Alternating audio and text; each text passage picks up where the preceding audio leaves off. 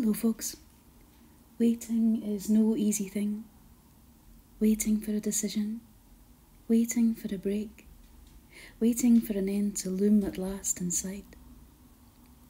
The thing I was thinking as I stood waiting at the crossroads is that though it might look the same, waiting is not the same as stopping or giving up or deciding to do nothing. Waiting is an active thing. We wait in hope. We wait in anticipation. We wait with courage.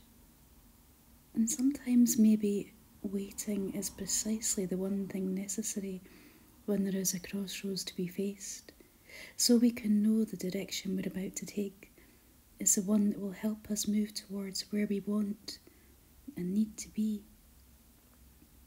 Maybe today is a day to give attention to our waiting and to look forward to being on the move when time is right. Go well today. Be blessed and be another's blessing.